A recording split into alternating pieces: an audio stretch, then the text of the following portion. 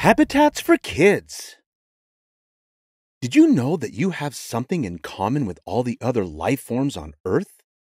Seriously, even down to the tiny microorganisms our eyes cannot see. Ready to find out what it is? We all live in habitats. Today, we are going to take a journey through some of these habitats and learn more about them. But first, what is a habitat? Habitats are places and environments where a living organism makes its home, and they provide everything a living thing needs for survival. No matter where you live, it is your habitat. A habitat can be large or small, an entire continent, or the space underneath a single rock. These environments usually have lots of different kinds of organisms living together, and includes non-living things that also exist in the habitat. For example, your bed is not a living thing, but it is definitely a part of your habitat, and some living things can live in more than one habitat. There are many different kinds of habitats that can be found on Earth. Let's talk about a few. First up are grasslands. A grassland is full of tall, growing grass and does not have a lot of trees. You will find grasslands on 6 of the 7 continents, minus Antarctica. Here is an interesting fact.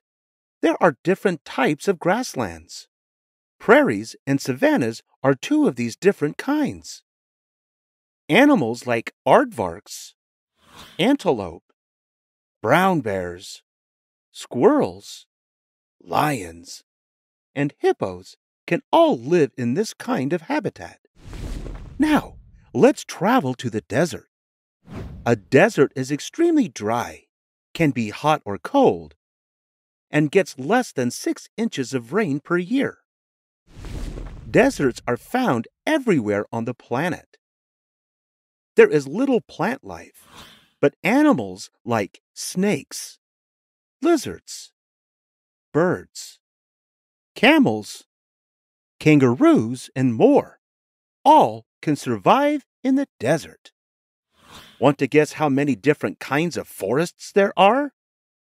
So many! Let's begin with tropical forests.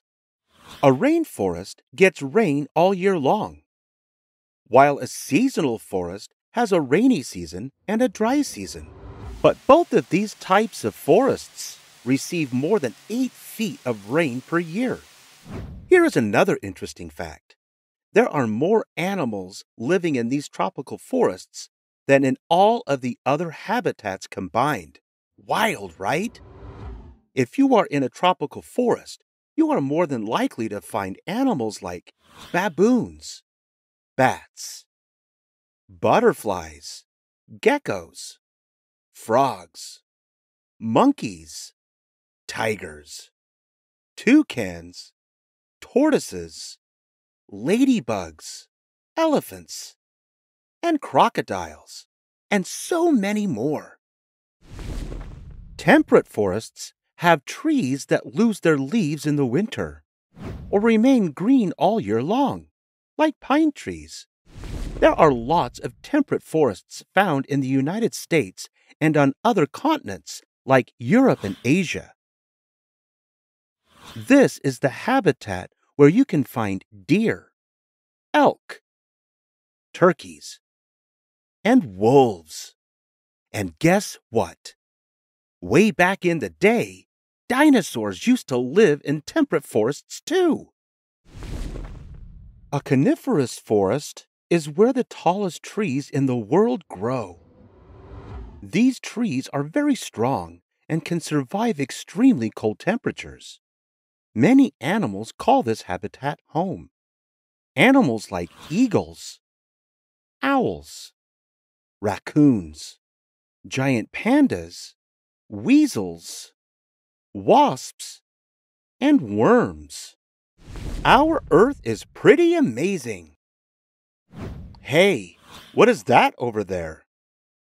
That's right, it's a mountain. And mountains are another kind of habitat. The temperature up high is much cooler, and the oxygen is much thinner than in places closer to the ground. But there are still animals that live there. Creatures like badgers, beavers, buzzards, foxes, red pandas, wombats, wrens, and gorillas. The polar regions are the coldest places in the world, and the land is partly frozen.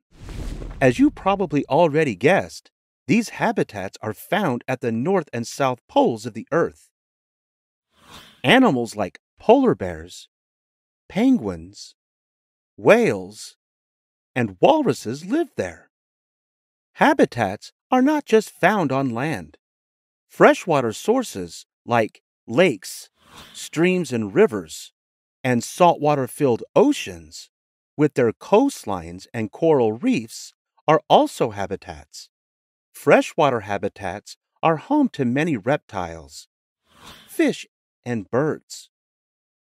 And oceans are home to creatures like lobsters, orcas, seals, and sharks. Here is a cool fact about the ocean. It is the largest animal habitat on Earth. It is so large that there are some parts that have never been explored by humans. Coral reefs are like a habitat within a habitat and need sunlight to survive. Reef animals include crabs, eels, clams, and angelfish. Last but not least, we have cities and farms. After talking about all of these other kinds of habitats, it might seem strange to include these last two, but they are both just as important. In fact, they just might be the habitats you live in. Cities are home to humans, pets, bugs, and other small mammals and birds. Farms, too. Remember, if you live there, it is a habitat.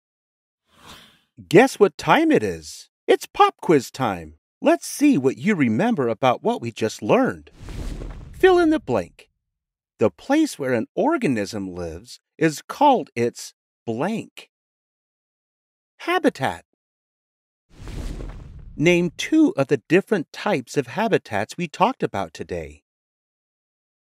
Answers may include the following: grasslands, prairie, savanna, desert, forest, rainforest, seasonal forest, temperate forest, coniferous forest, mountains, polar regions, fresh water, oceans, coral reefs, cities, or farms. I bet you got at least two of those, didn't you? True or false?